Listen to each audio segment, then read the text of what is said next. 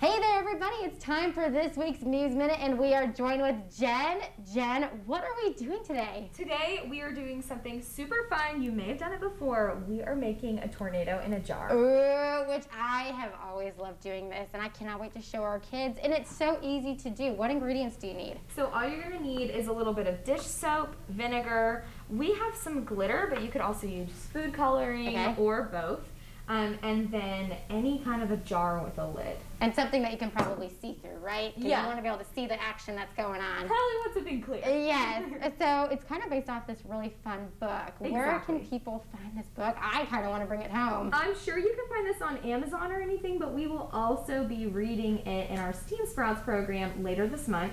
So Freddy the Frogcaster and the Terrible Tornado, this is a really fun book. And it's something that is so simple and easy to do with this experiment, and your kids will love it. And it might be a great way to introduce thunderstorms and talking about severe weather with your kids. Okay, so what do we do? Okay, so here's what we're gonna do. We're gonna add 1 teaspoon of vinegar into water. And basically you're just gonna fill the jar about like 2/3 of the way. Basically just leave a little bit of room. And then we're gonna take about a tablespoon of dish soap.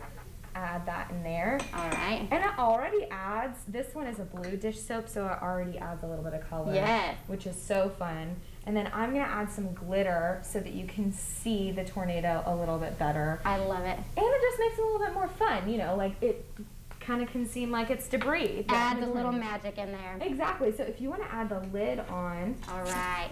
And all we're gonna do, we used cold water with this. You can try it with any temperature water. Okay. And then you're just gonna shake it up. Whoa!